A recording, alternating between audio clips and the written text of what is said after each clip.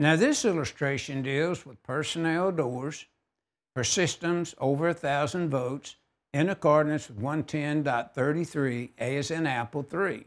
Now, notice again the requirement for personal doors to have panic hardware is the distance from the front of the equipment to the door opening.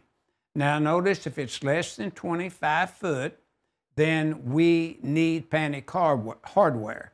If it's over 25 foot, then the NEC would not require the panic hardware to be there. But notice the personnel doors in the illustration have to open in the egress direction, and that's required in 110.33 A3. Then notice the hardware has to be listed, panic hardware, and shall be provided or fire rated according to what is present.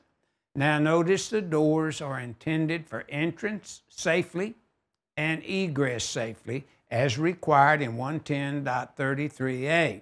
And then wrapping this up with a note, this requirement does not apply to doors located more than 25 foot from the working space in accordance with the NEC 110.33A3.